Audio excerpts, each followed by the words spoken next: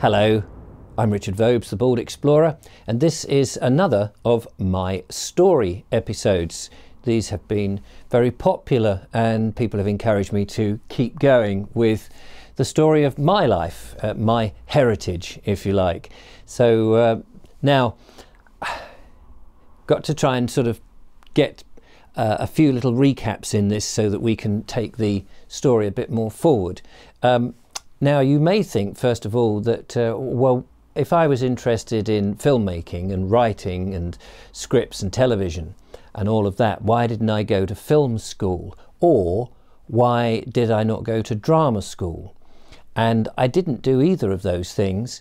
I think because of an independent spirit that was deep within me. You see, my mum was an orphan and she didn't have any parents. Well, she had parents, but that was another story. But they had put her into, or her mum, who was a single parent, had put her into an orphanage. So she grew up very much independent of things and had a very independent spirit. My dad, well, he was a bit of a loner, and he set up his own business when he was in his, I think it was in his late 40s. And for the rest of his life, he, again, did things his own way. And that's how I really pictured my dad. And I think that independent spirit stayed with me as somebody who did their own thing. They foraged their own furrow, as it were. So they dug their own farrow. Anyway, whatever. And I think that was me. Everybody was going to drama school. It was the done thing. And I didn't want to be a small cog in a large machine. I guess there was a little bit of arrogance in me, as well as the independence, perhaps. And so I'd shunned those things. But I was interested in doing something a bit different. And as you may remember, I used to teach at Lodge Hill with this Czechoslovakian mime artist called Yuri Stanislav.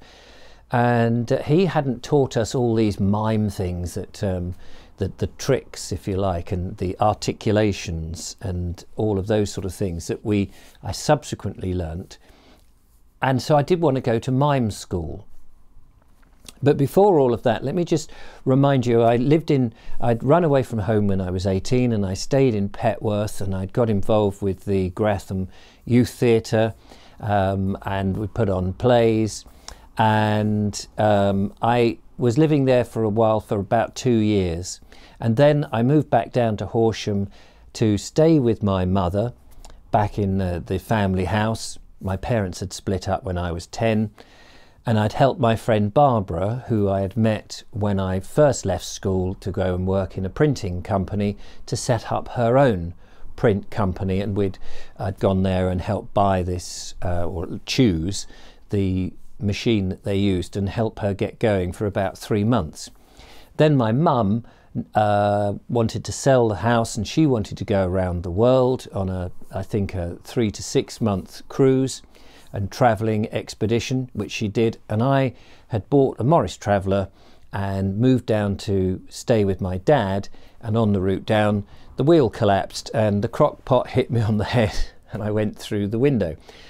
So I was down at my dad's at that point, living with my dad. Now, he was somebody, he'd split up from the family when I was 10, and this must have been 11 years later. I must have been about 21 at this point. And it was awkward. He didn't really know how to cope with me. He found this extra person in his house. He was living down in Goring at the time. Very awkward. It didn't really work very well. But I had managed, so I stayed in one little room, and I slept on the floor, actually. It just seemed easiest than trying to get a bed and everything, because it was quite a tiny little room. And I managed to get a job at Marks and Spencer's in Worthing. So this was just filling shelves and having shifts on the old tills back in the day. And I did that for about a month or so. And I was, it was just something to earn money, and then in between times I was on my typewriter back in the day, typing out my scripts and things, and I didn't have a car, so I was desperately trying to earn some money to do all that. And I applied at the same time for mime school, the Desmond Jones School of Mime. And fortunately, because I had been at Lodge Hill and I knew George Rawlings, the county drama advisor, very well, and I had been doing a lot of teaching and a lot of the courses there, and was helping out pretty much all the time they ran any of these courses, he arranged for a bursary, I suppose it is, a grant of, I think it was about £550 to go on the 3-month mime course that Desmond Jones had in Shepherd's Bush in London. Now, if I remember rightly, this was going to be the following April. So here we were in about November, September, October, November time. And I got this, and the course was going to start, if I remember rightly, in April. And I was working at Marks and Spencer, so this was just a stopgap really to do something in the meantime. Well, that was going all reasonably well, and I was quite excited that I could get in. And then all of a sudden I was called in this was in November, called into the office at Marks and Spencer's because they wanted to talk to me.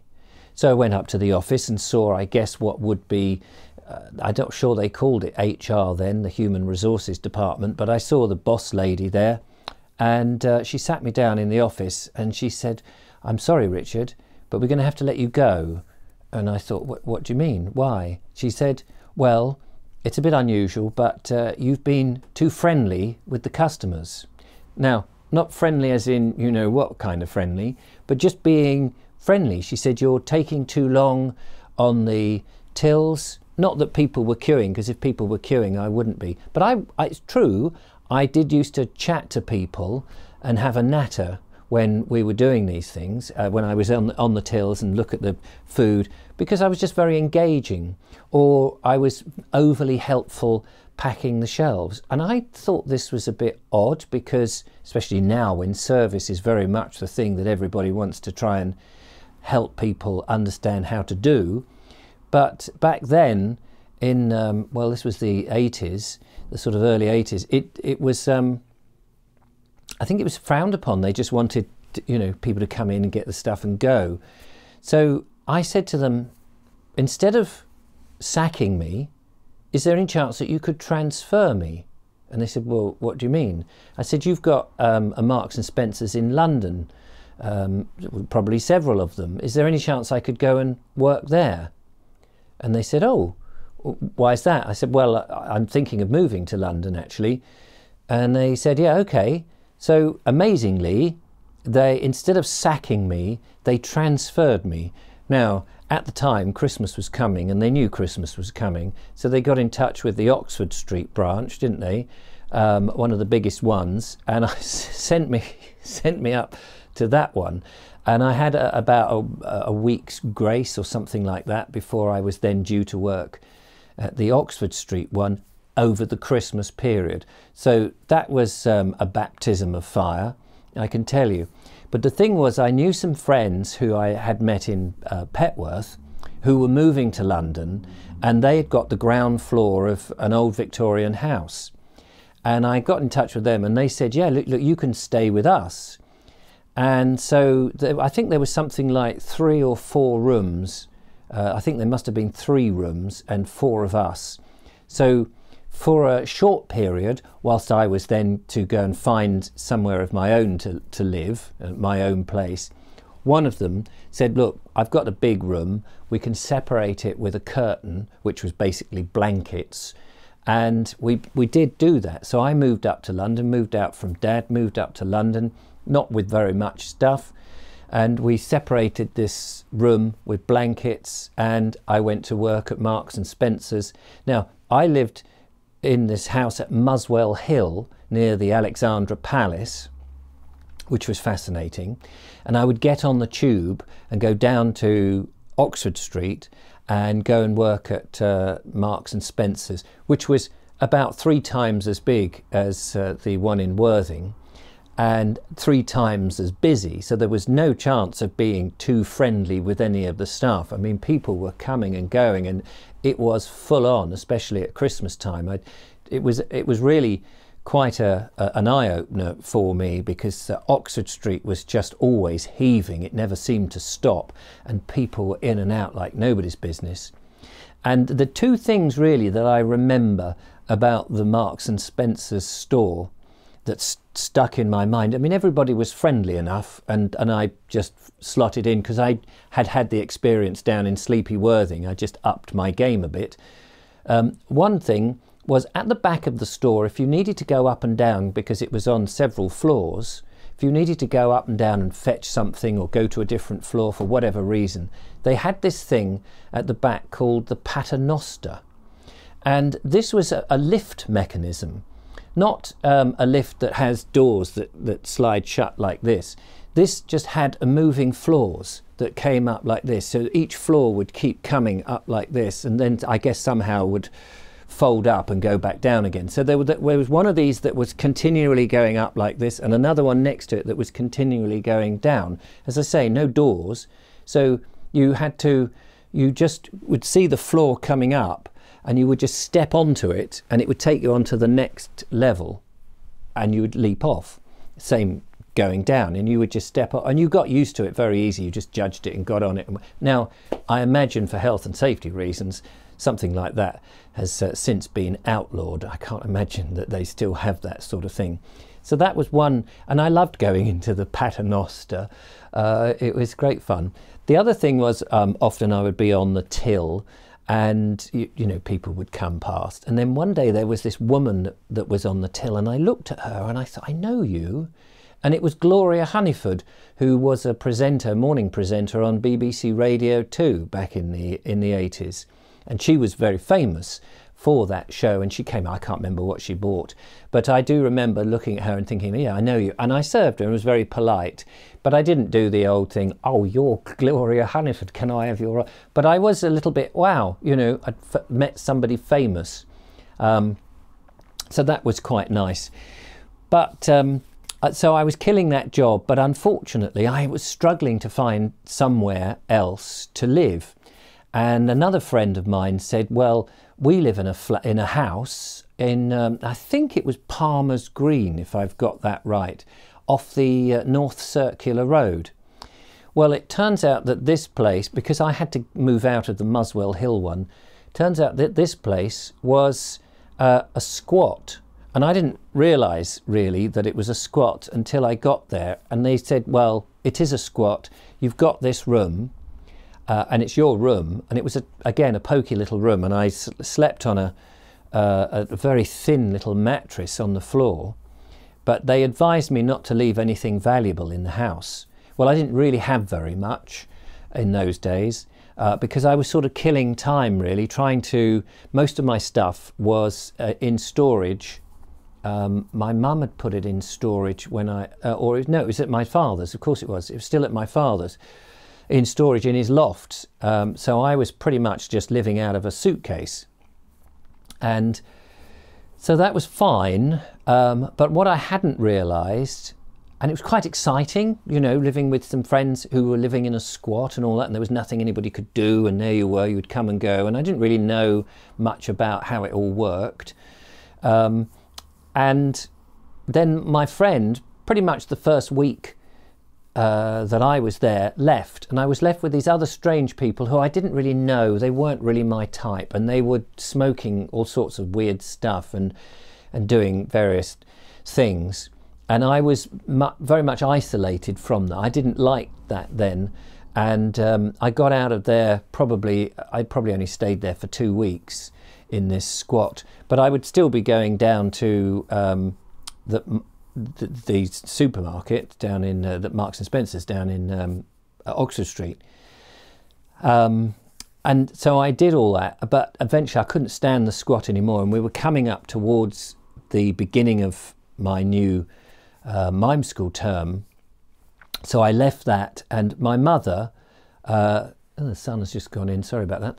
My mother had come back from her round the world trip, and she'd got a job in a little she'd got a flat, she got a little flat, and she got a job locally as a carer, looking after elderly people who needed someone to come in and look after them. And so she had this little flat in Littlehaven, which is a place just close to Horsham, just on the outskirts of Horsham and sort of on the way to Crawley, but it's got a station.